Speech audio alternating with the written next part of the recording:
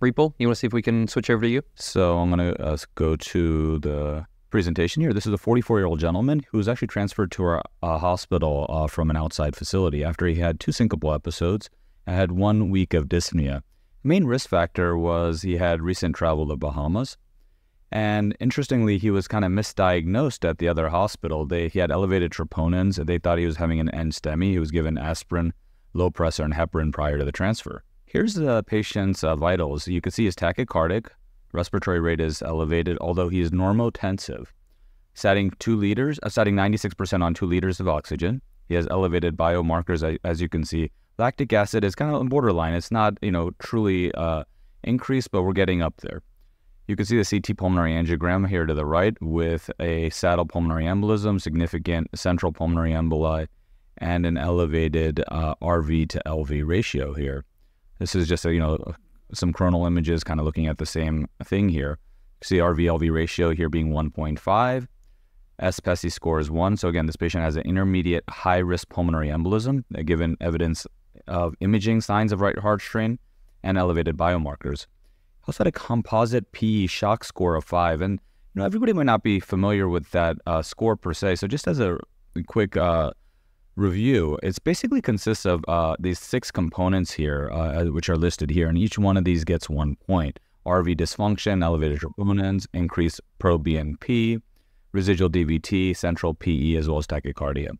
And, this composite pulmonary embolism shock score has previously been shown to be associated with normotensive shock. However, what they found in this study was if you had a score of 3 or greater, patients had an increased risk of mortality, resuscitated cardiac arrest, and decompensation compared to a low CPES score. And I think this what allows us to do is sometimes we struggle with some of these patients, which patient should we treat or not. And this allows us to further kind of risk stratify the patient with intermediate risk PE and help prognosticate patients who might have a worse outcome. So it might be something that you might want to consider utilizing in your own practice. How do you guys view this? If you see a patient with 3 or higher, that means you automatically stratify them into intermediate high risk and they go to the cath lab, or? Yeah, so again, the intermediate high risk is really based on presence of imaging findings of right heart strain as well as elevated biomarkers. And in our center, most of these patients are going to the cath lab, and we try to enroll patients and almost all those patients in a clinical trial if they're willing. But you sometimes get these patients where it's not very clear. Or maybe they're intermediate low risk, but they don't, look great. And these are the patients that you could further risk stratify them by utilizing this score. It's just another way to further risk stratify these patients. Okay, I got you. So we got again, a patient had a left lower extremity venous, had left lower extremity DVT. Echo showed pretty much what we were expecting. This patient had dilated RV with a decreased RV function. He had positive McConnell sign. Estimated RV systolic pressure was 38. So this patient was actually enrolled in the Peerless trial, very pertinent to the discussion here. And as we talked about before, primary endpoint was looking at this win ratio of all-cause mortality, intracranial hemorrhage, major bleeding, clinical deterioration, ICU admission, and length of stay. And basically, you just had to have a proximal pulmonary embolism with evidence of right heart strain of 14 days or less. And this is exactly what this patient had. So again, the inclusion criteria again listed here. But in order to in this trial, we wanted to try to get the patients which were maybe at a little bit higher risk. So they had to have one of the factors listed here. And this patient actually had several of them. He had elevated troponins, he was tachycardic, and he had a syncopal episode prior to arriving to the ER. Again, this is not a lot of people will say, hey, look, patient had a syncopal episode. Hey, this is a massive PE or a high risk PE. But when he actually presented to us, he was actually hemodynamically stable, and that was an inclusion criteria for the trial. So the patient was randomized to catheter-directed lysis, and we always like, as we mentioned, how we're doing these procedures. I always like to get access, get a venogram that goes all the way through the IVC, make sure that there's no clot on the way. We went up with the angle pigtail catheter, and you can see the pressures were, pretty elevated, higher than what we saw or we predicted on the echo, 55/17, mean of 30 here. Again, patients with severe pulmonary hypertension were actually excluded from the trial, but that's not a contraindication of utilizing the device, as we had mentioned earlier. We really wanted to kind of exclude patients with more chronic DVT. So this patient was treated with catheter-directed lysis, with ultrasound-assisted catheter-directed lysis. Standard protocol, we use 0.5 milligrams per catheter. The patient got about 20 milligrams total. I think the average TPA dose in the trial was about 16 milligrams. And there was no procedural complications. The patient did fine from this procedure. Here's a patient's post-procedural CTA that was a part of the protocol. And you can see there's still, while the saddle component is gone, there's pretty significant central clot burden still. The RV-LV ratio, still remains dilated. Again, just showing you kind of comparison pre and post, and the RV to LV ratio pre and post as well. Now, I don't want to be a radiologist and just make decisions on the basis of just imaging findings. If we're going to choose to intervene, do anything further, I really want to see how the patient's doing. So the clinical deterioration criteria were very well listed here, and this patient met several of these. He had persistently elevated heart rate. He actually became tachycardic up to 135 with walking and talking. And this guy, he's a 44-year-old guy. We know that he's going to have problems if we let him go home like this. He had residual dyspnea. He had inability to even walk to the bathroom. And, as I mentioned before, we like to walk all these patients. And this guy wasn't going to do well. He had persistent tachycardia, inadequate thrombus resolution, as I showed you on the scan, and persistent signs and symptoms of PE with lack of hemodynamic improvement. So this was a bailout. This was one of the bailouts that was as part of the Peerless trial. So this patient was brought back. I happened to be out this day, so one of my partners treated this patient. Here again, he's just putting up the catheter here. Tino Pena treated this patient. Put a catheter up here into the left pulmonary artery. Again, significant clot burden. Right pulmonary artery, again, significant clot burden. And this is just utilizing, again, 1 centimeter tip Amplatz guide wire, advancing the FlowTriever, the T24. You can see how well this thing tracks. It's a big catheter, but it tracks extremely well. And this is just kind of showing moving from the right to the left. You kind of pull the wire back, and the device just kind of falls into the left.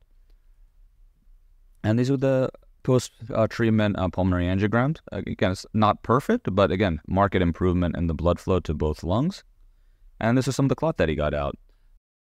There was marked improvement in the pulmonary artery perfusion. The vitals normalized. PA pressures normalized, or at least decreased. And the patient, and most importantly, all this is great, but his symptoms were gone. We were able to do a walk test. He was a new man, and he was actually very, very appreciative. He didn't like to have, having to have gone through 2 procedures, but it is what it is, and this is sometimes what we experience. So that was that. This is another case. This is a patient that I treated more recently. This was a 79-year-old woman who presented with 2 days of dyspnea on exertion. Had some lightheadedness. I had a presyncopal episode. Patient did have a history of unprovoked PE 4 years ago. Her primary care physician actually stopped her anticoagulation 4 months ago, which I didn't think was unreasonable. Vitals were stable, although she did have some tachycardia here. And here's the patient's CT pulmonary angiogram. You can see, again, a large central clot burden bilaterally, and there is an increased RV to LV ratio, again, signifying right heart strain. Right RV to LV ratio is 1.3. You can see the patient had elevated biomarkers as well. Both troponins and proBNP was elevated, although lactic acid was normal. Echo showed RV dilatation with decreased RV function. Patient had intermediate high-risk pulmonary embolism, and we decided to enroll this patient in the PE track trial. And for the listeners who might not be as familiar with this study, this is an NIH-sponsored clinical trial, which is specifically looking at patients with intermediate risk PE who are being randomized either to anticoagulation alone or catheter-based therapy. And this patient was randomized to catheter-based therapy. Hold on, what options do you have for catheter-based therapies? Yeah, it's a good question, Chris. It's basically any FDA-approved PE device at the time. So basically that allows for utilization of the Inari FlowTriever, Penumbra, lightning flash is what we've utilized in the trial, ECOS, or ultrasound-assisted catheter-directed lysis, the Bashir endovascular catheter, and then recently the AlphaVac has been approved for PE as well, although as of now, it is not approved to be utilized in the trial. That might change in the future. Okay, gotcha. So this is a patient that, my standard, as I mentioned earlier, when I'm treating the left pulmonary artery, we'd already done the right side. The right side thrombectomy went fine. Went to the left pulmonary artery. My standard is taking a T24 up there and then taking a T20 curve catheter, which has a better angle, which is really well situated for kind of the morphology and the shape of the left pulmonary artery. And this is one of those cases where I did multiple thrombus aspirations, and I just could not get this clot out. And it was, I found it to be extremely frustrating. So in a situation like this, what you can do is utilize these discs. This is a FlowTriever 2 disc or FT2 disc, and these have an indication for peripheral thrombectomy. And basically, you advance these discs. It's almost like a stent retriever in a lot of ways. You advance it into the clot, you open it up, and then you kind of manipulate it a little bit, kind of pull it back and forth. And then after that, you go and then you do an aspiration. I did one aspiration, and the entire thrombus came out. So this patient probably had, this is probably more of a subacute or even chronic thrombus in the left pulmonary artery. And without those discs, which I don't utilize very often, less than 10% of my NRE thrombectomy cases. But just is a good kind of words of wisdom for the audience. Hey, you're trying a lot of aspiration and it's not working, nothing's working. Consider those discs because it could be extremely valuable. Anyway, the patient had improved pulmonary artery pressures, had no ICU stay, was discharged 2 days later because she had to actually get the CT scan. And I saw her in follow-up recently, and she has no symptoms at all. So, doing quite well. And I think I'll stop there. Wasn't her presentation, didn't she just have 2 days of dyspnea? Correct. Yeah, she came into pretty severe dyspnea. When she came in, she was not looking very well. And I think she was 79 or so. She's a very very active woman. She's not one of these kind of bedbound people. She was playing tennis all the time. Doing pretty well. So as far as using the discs, I haven't put my hands on them. Easy to use, any nuances to them, any things to be worried about, like where you use them or how you use them to maybe that could put you in a spot where you're getting into trouble, or just any tips about them? Because I know when we talked about the Inari device, we've kind of gone through some best practices, but anything to shed some light on that specific tool? Yeah, I think the main thing is just to think about it. Is if you're doing a lot of thrombectomy, utilize all your main devices and it's just not working. Just think about it. That's number one. In terms of the tips and tricks, I mean, it's relatively straightforward. You want again, all these procedures with Inari are always done over a guide wire, which I think allows for improved safety. So you're advancing this device over the guide wire into kind of where the thrombus is, and only at that point do you open up the disc, which is just a simple pin and pull. It's very easy to utilize. And then the other thing is after you utilize, you kind of do some manipulation there. You do want to do an aspiration after that. Because that by itself, just kind of pulling it into the catheter is probably not going to pull it into the catheter the same way that you might see with a stent retriever for stroke. You do need to do an aspiration afterwards. So just something to keep in mind. One of my partners, actually, he did a case. This was I kind of gave it to him. He probably wasn't the happiest about it. But Andy Niekamp, who's actually now the VP of Medical Affairs at Inari. It was a Wednesday morning, and one of our vascular surgeons was doing a thrombectomy. It was a large renal cell carcinoma, and it was invading the renal vein. And during the procedure, all of a sudden, the patient became hypotensive, and he knew exactly what happened. They did an echo, and that large tumor thrombus had just embolized to the right pulmonary artery. And I had clinic that afternoon, so I called Andy. I'm like, hey, listen, can you take care of this? And so they bring this patient up. The patient's dying here. And he did multiple aspirations and got nothing out. And again, a situation like that, look, we're dealing with tumor thrombus there. And again, he utilized those discs and again got the tumor thrombus out. So again, just something to keep in mind when things are not really working the way they should.